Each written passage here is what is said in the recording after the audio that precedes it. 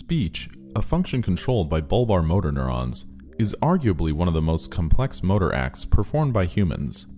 Speech is a product of coordinated movements of the respiratory, phonatory, resonatory, and articulatory motor subsystems.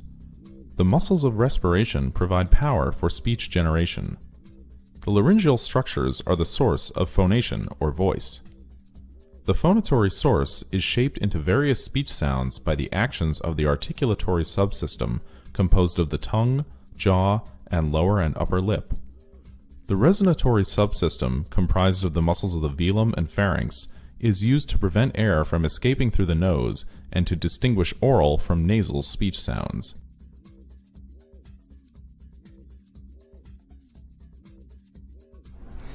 ALS is a progressive neurologic disorder affecting the motor neurons within the brain and spinal cord. Once the brain stem motor neurons are involved, the devastating consequences of this disease ensue.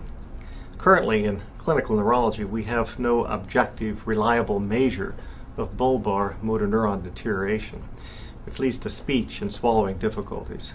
It's therefore essential for us to have an assessment that we can follow, not only for diagnostic purposes, but to follow the patient throughout our clinic. In this video, we will show you a series of procedures that we use in our laboratories to assess bulbar function in patients with ALS. We're currently using this protocol to investigate the relationship between bulbar system deterioration and loss of oral communication, which is an important clinical goal. The outcome of this research will provide essential knowledge needed to advance important research and clinical goals, including improving the diagnosis